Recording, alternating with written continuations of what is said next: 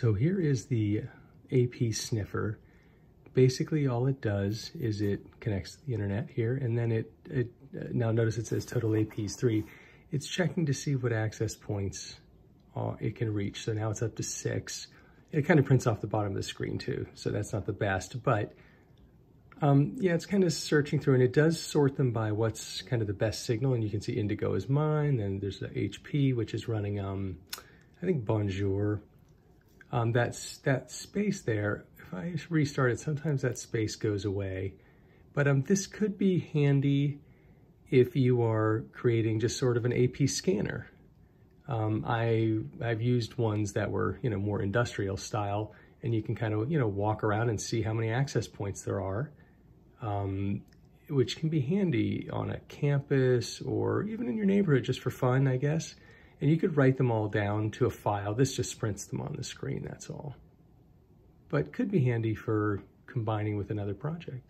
Okay, so here is a Packet Sniffer. It's based on the other code. You'll see there it's spitting out some packet information and the broadcast address and etc.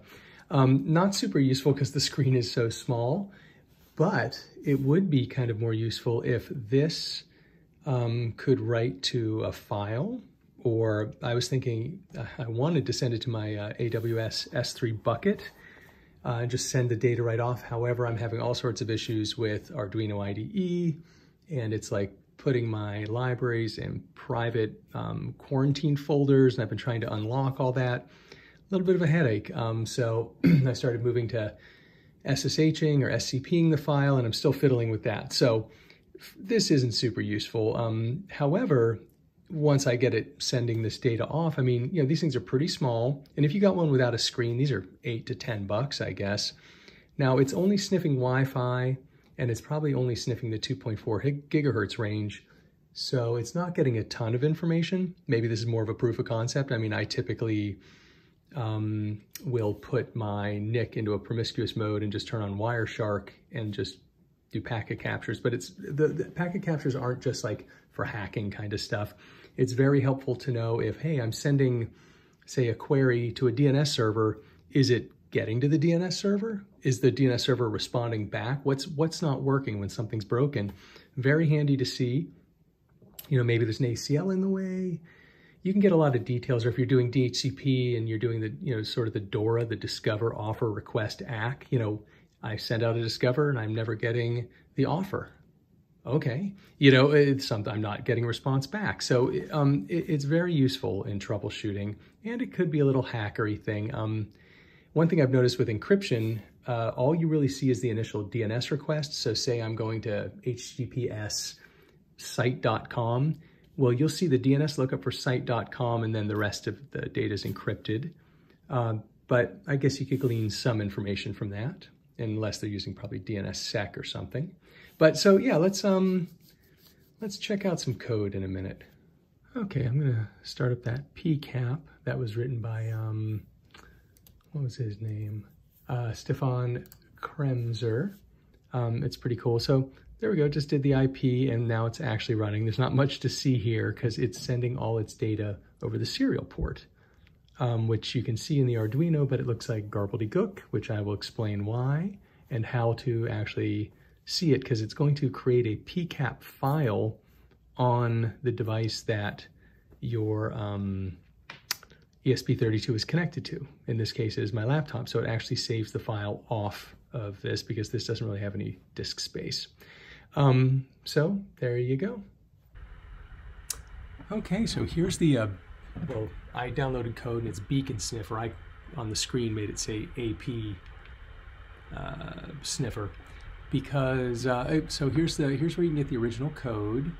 It looks like it was based on some other code. I made some minor changes really just so that it would work with my Adafruit ESP32-S2 Feather TFT. So yeah, I added some libraries here, but note they're using the free RTOS and some Wi-Fi, events, Flash for NVS Flash. I left a lot of the things that they had. I just commented it out so that it would work with my particular ESP32. So maybe you need these, so I just sort of left them in. We're defining Wi-Fi, username, password, the usual business. Here's for my TFT to define it. So a country code. Oh, do I have that right? Yeah, country code. Some of the structure of the protocol. It's looking at the Wi-Fi header frame control. It's pretty interesting how a lot of these things are sort of, naturally built into the library.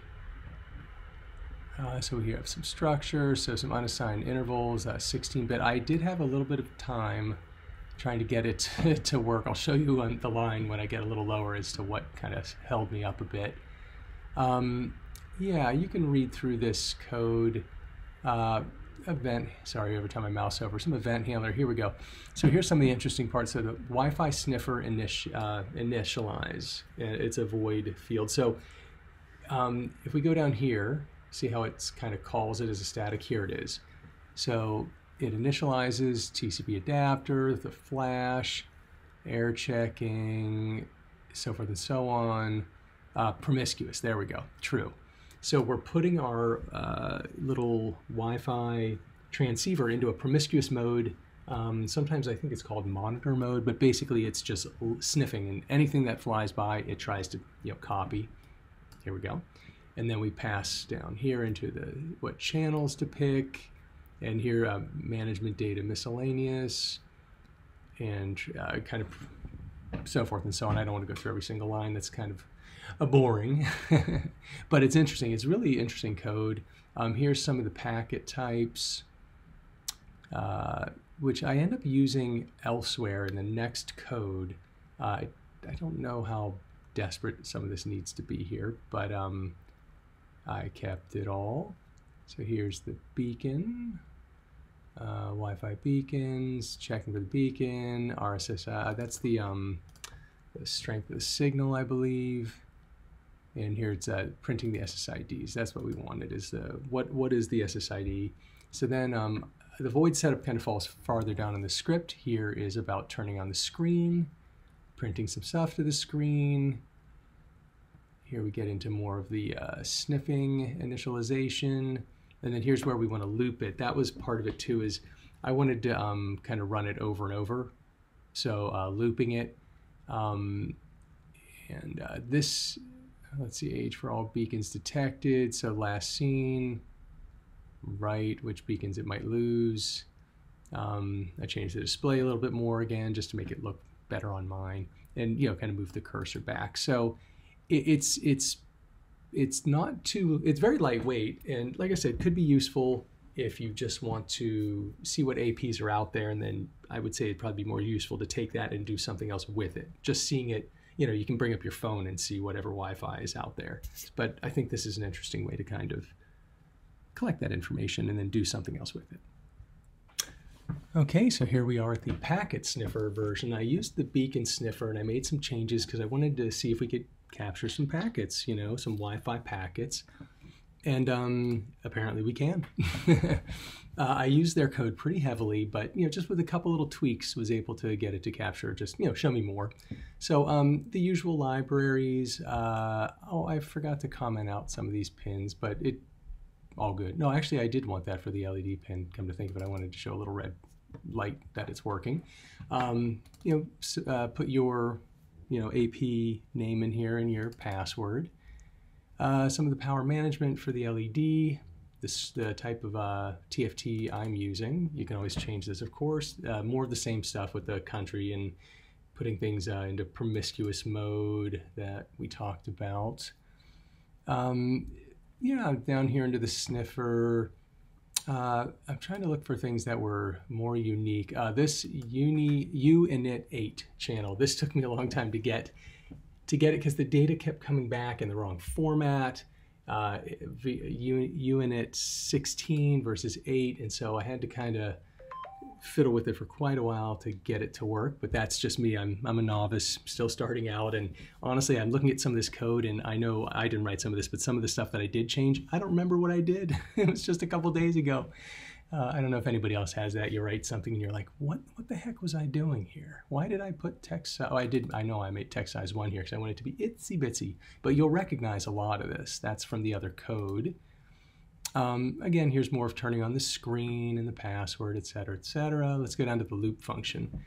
Here's where we have the little LED going on and off. So it's not a ton of changes, and I think what really was slowing me down when I was going through it was this packet handler and getting the right kind of way to display this and kind of chop up the data and then display it properly. So I showed you the example. It's pretty neat.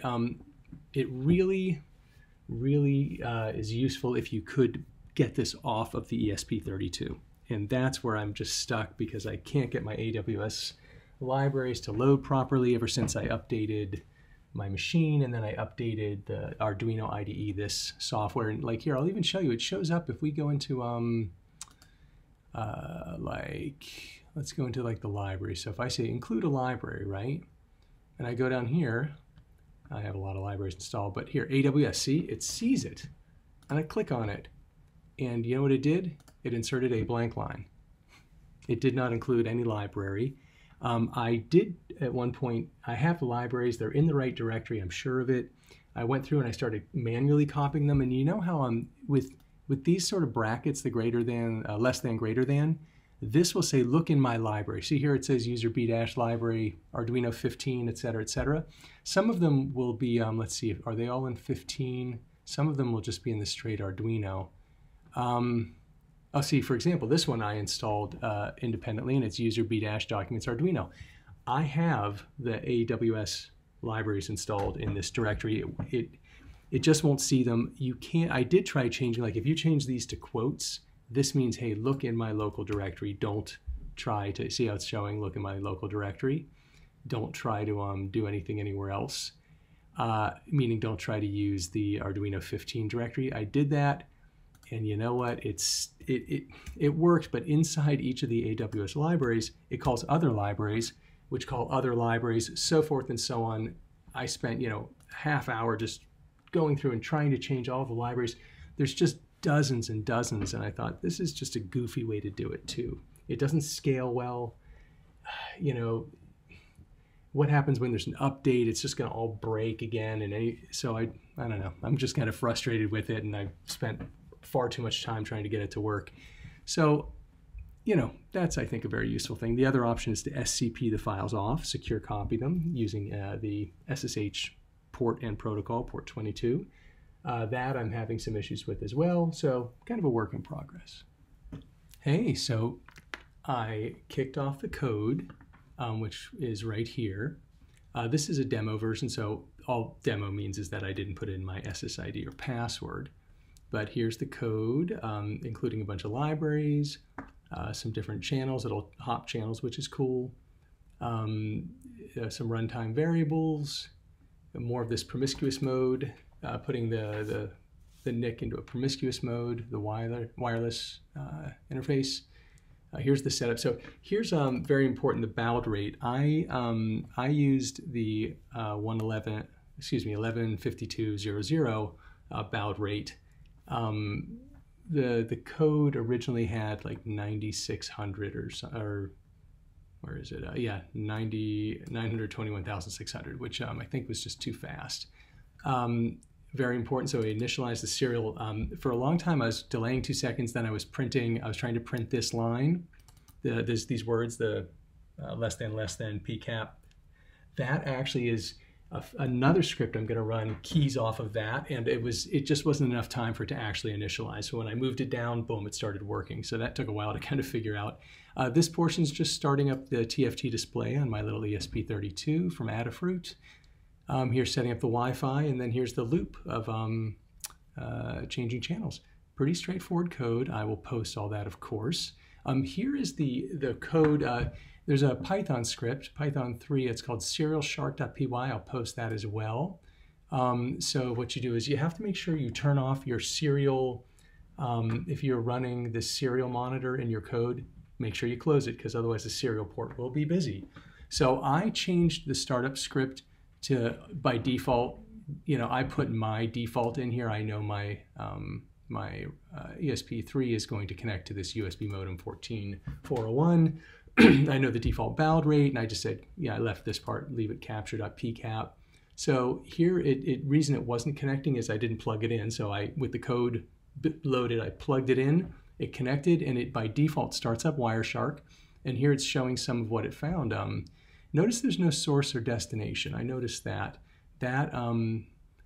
Some libraries might have changed things. This was written a while ago, the original code. So, but at least it's showing like, some AppleKit, Core Foundation, Wireshark. So it's seeing a few things running, a skylight, I don't know what that is. And here's some information in here.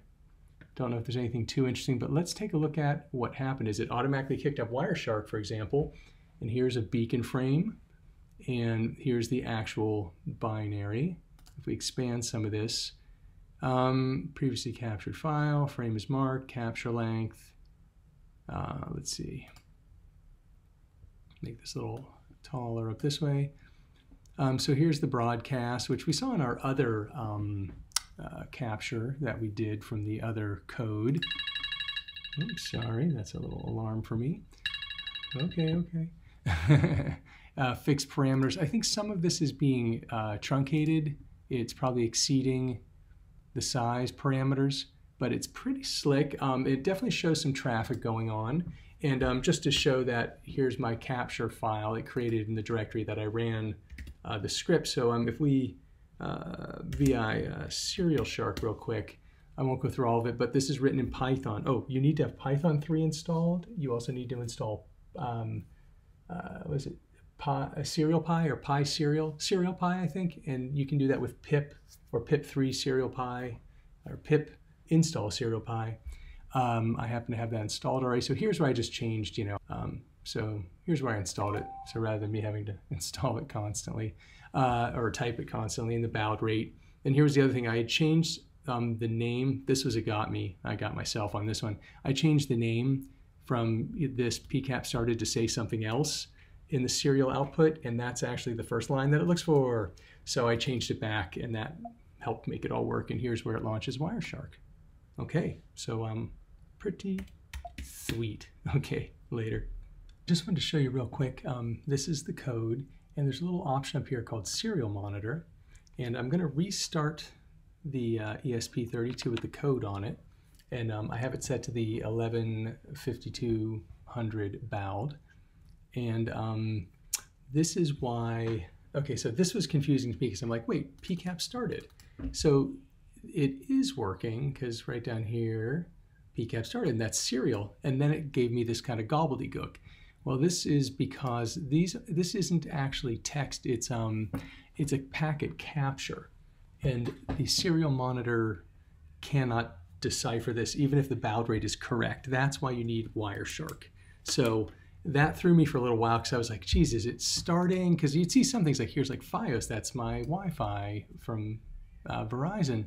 But all this other business. So it's packet captures. That's the issue. And that's normal. So don't be alarmed. That's why you have to use that script.